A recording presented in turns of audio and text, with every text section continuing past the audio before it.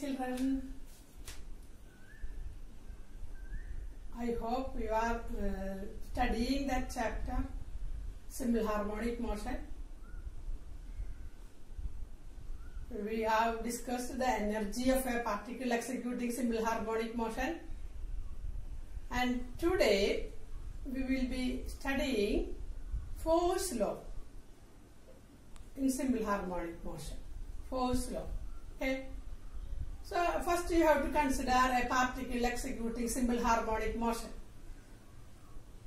One example for a body executing simple harmonic motion, can you tell? Simple pendulum. Simple pendulum. You can see a simple pendulum. Simple pendulum is you can see a string and a point mass is attached at the end.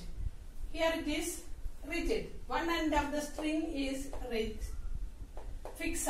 One end of the string is fixed on a rigid support, and other end a small mass is attached. A string, a small mass attached at one end, other end it is fixed.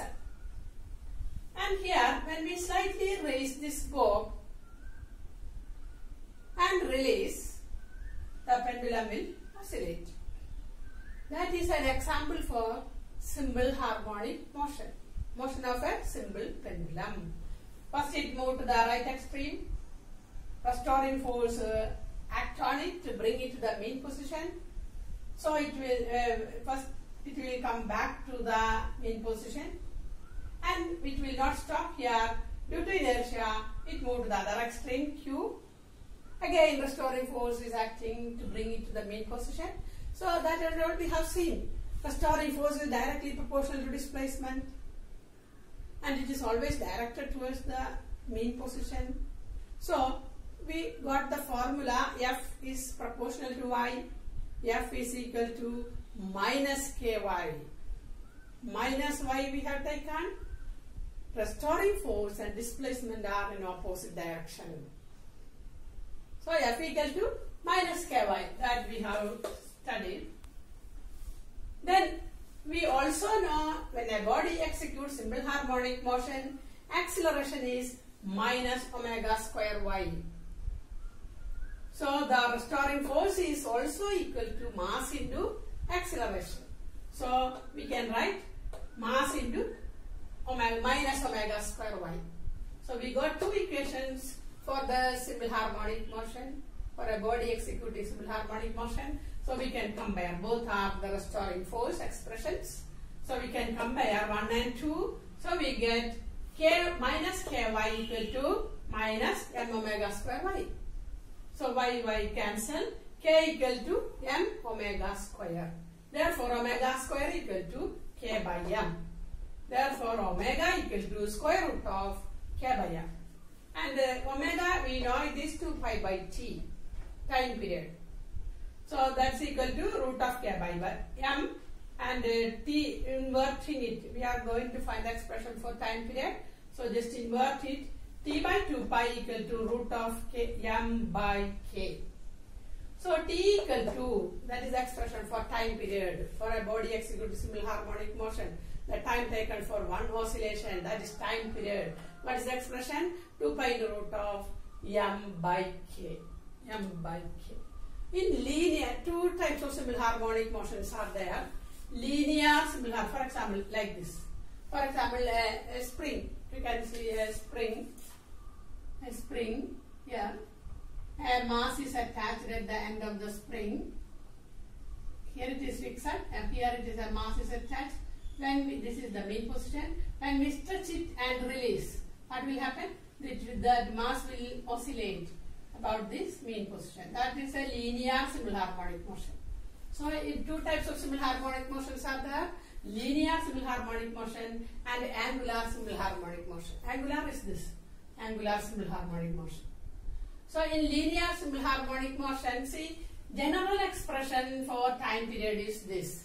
In linear simple harmonic motion, m will be mass and k will be force constant. Force per unit displacement. Force per unit displacement. So in linear simple harmonic motion, expression becomes 2 pi into root of mass into force per displacement. So displacement come to the numerator. Then force is mass into acceleration. So mass you can cut, and we get T equal to 2 pi into root of displacement by acceleration. This is the expression for time period in linear simple harmonic motion. In angular simple harmonic motion, what is the difference? Here mass will be moment of inertia. That's the difference. And K will be, here we have taken force per, restoring force per unit displacement. But in angular simple harmonic motion, it will not be the restoring force, it will be restoring torque. Okay, so restoring torque per unit displacement you have to find out in angular simple harmonic motion. Okay, so we got the expression for time period, and we have to find expression for time period in the case of a body executing simple harmonic motion. That means in the case of a simple pendulum. Okay, let us see that. Expression, let it be there.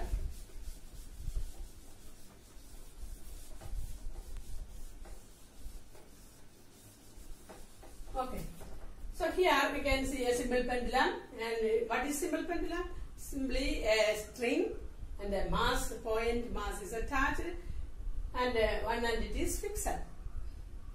And here it is slightly raised and released.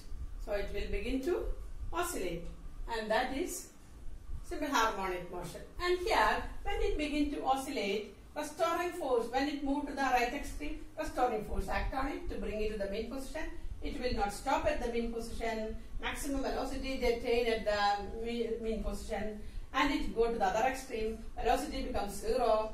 Then restoring force, as restoring force is acting on it, velocity becomes 0. And when velocity becomes 0, it will come in the direction of the restoring force.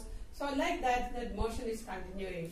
So here, which are the forces acting on the pendulum at the time of oscillation? You know, weight is acting vertically downwards, mg.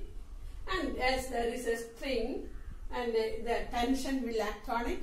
Tension is, we can see tension in the string, that here mg is downwards, and a component of mg are, mg cos this angle is theta, perpendicular on this line, making an angle theta, so this also will make an angle theta. So component of mg, that is near to the theta, which component lies? Mg cos theta. And perpendicular to that, which component lies? Mg sin theta. And here, as the string remains tight, it is not breaking or it is not slackening. So it is neither slackens nor breaks. That means it remains tight there.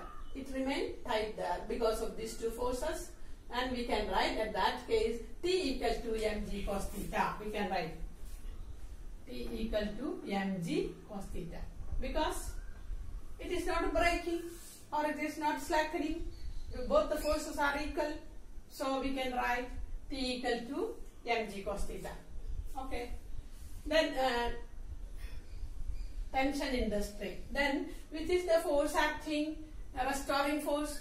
Which component is helping to bring it to the mean position? Which component of mg? Mg cos theta. So F, restoring force, F equal to mg sin theta.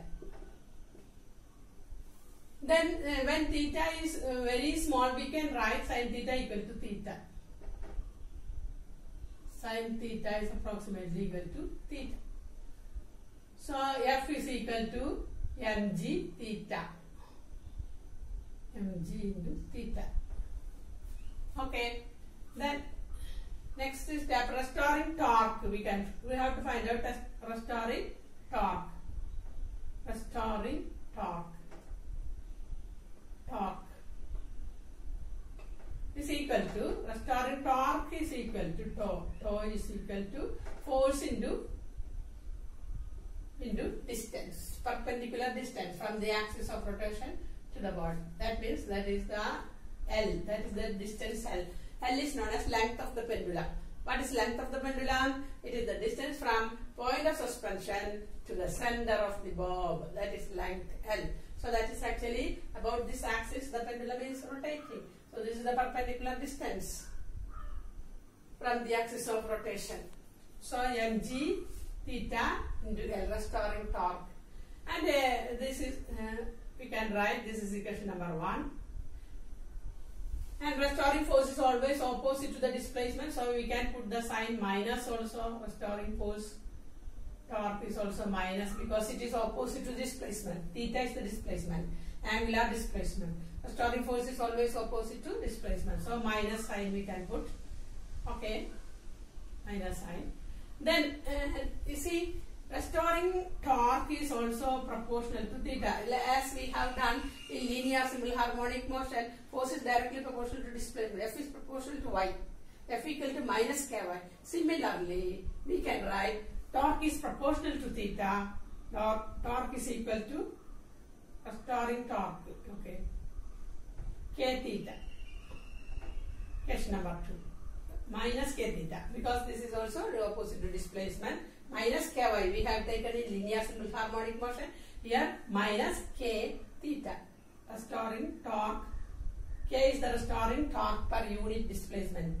Torque by theta. K is torque by theta. Restoring torque per unit displacement. So we got 2 equations, and here we can substitute for time period. Time period is equal to, time period T is equal to 2 pi into root of, in the case of m, here linear simple harmonic motion we take m as mass, but in angular, this is angular simple harmonic motion, we have to take m as moment of inertia. What is moment of inertia? Moment of inertia, we have studied the expression I equal to m r square. I equal to m r square. So here also we can take I equal m, moment of inertia we can take as m r square. R square is the distance, this perpendicular distance L, m L square by k. K, comparing these two we can take k. What is k? Comparing equation 1 and 2. Yes, equation 1 and 2. What we get? Mg theta equal to k theta. Both are minus. Then theta we can cancel. K equal to mg. Now L is also there now. Where is L? Yes, L is there. Minus mg L theta. Okay. K equal to mg L. Okay. K equal to mg L. This value of k we have to substitute here. So mg L. So 1 L get cancelled, mass get cancelled. T equal to 2 pi into root of L by g. This already we have learned this equation. Time period of a pendulum executing simple harmonic motion. T equal to 2 pi into root of L by g. Okay.